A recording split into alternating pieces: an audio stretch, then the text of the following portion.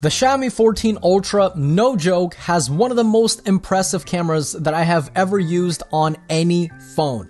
Period. Just by looking at this phone, you know it means business. There's nothing bland and boring about this design, and the second you pick it up, you know you're in for a ride.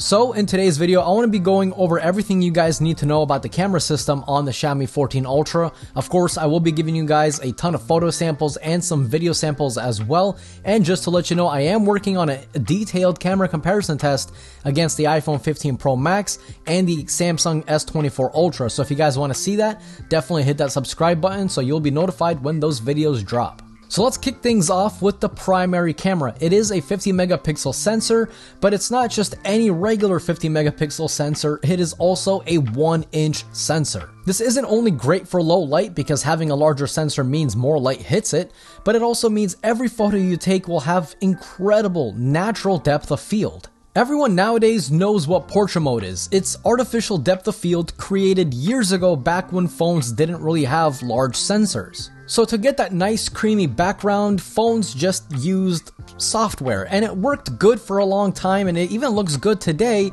but you still get some issues around the hair. The cutouts isn't really great. Having a large sensor and a fast aperture allows for 100% natural depth of field, which means you'll never have issues with edge detection since this is pure hardware, not software. The photos coming from the main camera are just amazing with fantastic HDR, and I really love the natural look of that Leica collaboration. The colors are very true to life and the photos don't look like your typical smartphone camera, and honestly in many instances they look like they're coming from an actual camera. One of the coolest things about the primary camera is the ability to control the aperture. When it's wide open at f1.63, you will have amazing depth of field, and when you close it down to f4, you still have some depth of field, but it's dramatically reduced. This is obviously also helpful for controlling things like light, especially if you use the Pro mode on the Xiaomi 14 Ultra with a ND filter on top that to help control the light. You can also open up that aperture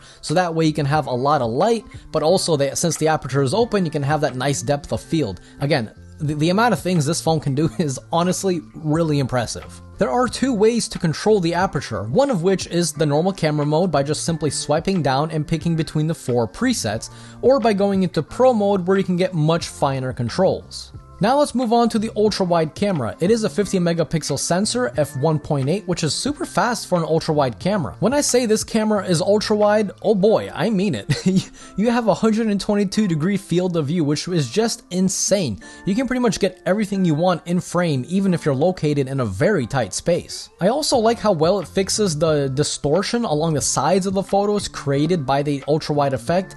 And I'm also pleased about the colors from the ultra-wide sensor being very similar to the colors from the main sensor. In fact, all of the rear cameras share the same look in terms of colors, which cannot always be said about other brands. The only small issue I have with the ultra-wide camera is that it does have a small tendency to overexpose certain scenes. It doesn't happen all the time, but it does happen. The only way you can kind of go around that is to use the EV exposure slider and just put it down a couple steps, and that problem just seems to go away on its own. So there's that, but you guys should know that. And now we move on to the 3.2 time telephoto and the 5 time telephoto periscope camera.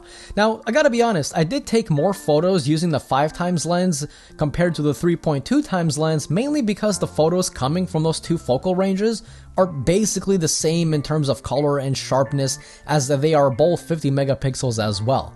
But I do prefer the 5 times lens a bit more because it has the ability to do super macro photos, allowing you to get in crazy close to whatever you're taking a photo of. I love everything about the 5 times periscope camera, especially that nice creamy depth of field that it produces, making your subject really stand out and be the center of attention. The detail and color accuracy is top notch, and believe me when I say this, you will not have an issue at all. And now we get on to the cameras that I don't really like that much. The selfie cameras. Now, it is a 32 megapixel sensor, and the photos are just fine. They're not anything crazy, and the Leica collaboration does not cover the front-facing camera, so the colors and exposure control aren't really that great. Many of the photos coming from the selfie camera are a bit too overexposed. It's not terrible, but it's definitely far from the best, but I do say I do like that natural depth of field coming from the 32 megapixel sensor, so there's that. Now, when it comes to recording videos, this phone is no slouch at all. It can actually record up to 4K 120 in Pro mode and up to 4K 60 in the normal video mode. The stabilization is fantastic and the video outcome is nice and sharp, but it's not over sharpened. It does look natural, which is something that I like. Now, the cool thing about the phone is that it allows you to record videos using a LUT. What's that? Good question. That stands for a lookup table. What's that? Another great question. It's basically fancy speak for filters. Again, that's just putting it very shortly. When you're recording in the normal video mode, you can use many filters which add a specific look to the video, and my favorite, when you're recording using log, you can even preview the video using the Rec 709 LUT, so you can see in real time how that video is going to look like, as well as how the HDR is going to look like. But it doesn't stop there. This phone can even record in 8K across all of the rear cameras, since they're all 50 megapixels. But you cannot actually switch between all of the cameras while recording in 8K. So if you start recording in 8K using the ultra wide, you cannot just, hop on over to the 5x without first stopping the video, switching to the 5x zoom, and then pressing the record again. If you want to be able to switch between all cameras optically, not digitally, but optically, you have to go back down to 4K 60, which honestly is, I think, good enough for like 99% of people out there. Overall, I really love what Xiaomi is doing with their phones, with the Leica collaboration.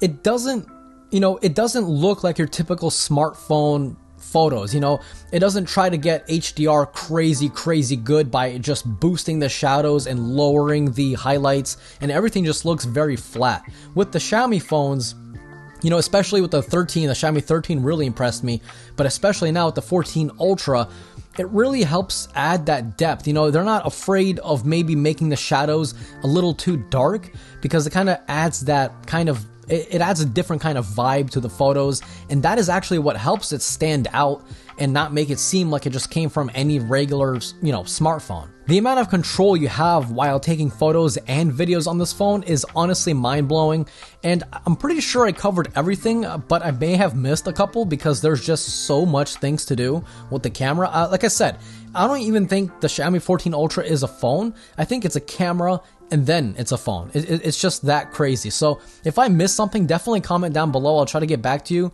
as soon as I can. But overall, in short, this phone has definitely jumped to my #1 spot of my favorite smartphone camera, and it jumped close to the #1 spot for my favorite video on a smartphone. So it's quite impressive. So if you guys did enjoy today's video, definitely click that like button. It's absolutely free to you, but it helps me and the channel out a lot, and I always truly appreciate it. And if you guys are new here, consider subscribing. This was Mark from Mark's Tech. Adios.